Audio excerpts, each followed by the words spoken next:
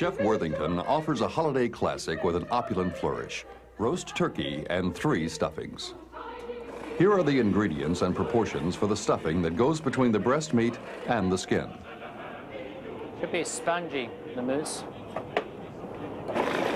Be cheaper.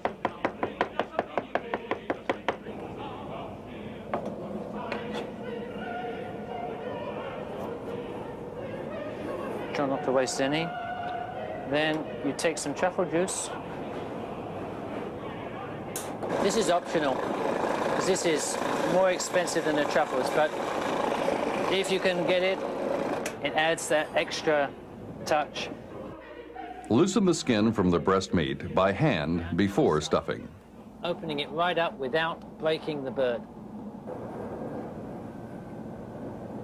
Like that.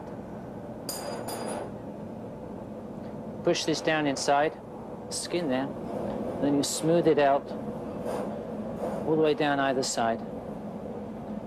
This should give you a smooth covering of stuffing. The second stuffing is for the throat cavity. Here are the ingredients. We just roughly chop them up. Not too small, just chop them 3 or 4 times, that's all. Now, be careful with your seasoning, because the butchers, they put a lot of salt in their meats already. I'm going to put it in the front of the bird like that. The sausage with the chestnuts. Pack it in there. Secure the neck flap with a skewer. The dressing for the large cavity includes the following ingredients. This goes in.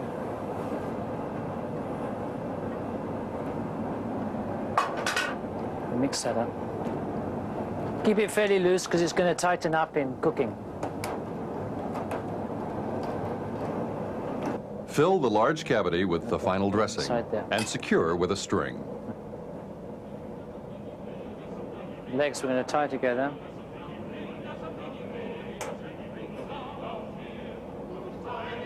Do a double knot.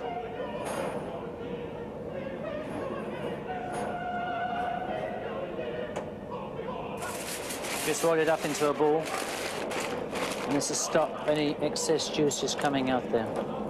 Just tuck it in the back there like that. Salt the bird and rub with butter, then roast for 3 to 4 hours in a 300-degree oven. Let the bird rest 15 to 20 minutes before carving. Chef Worthington garnishes with a variety of fresh vegetables.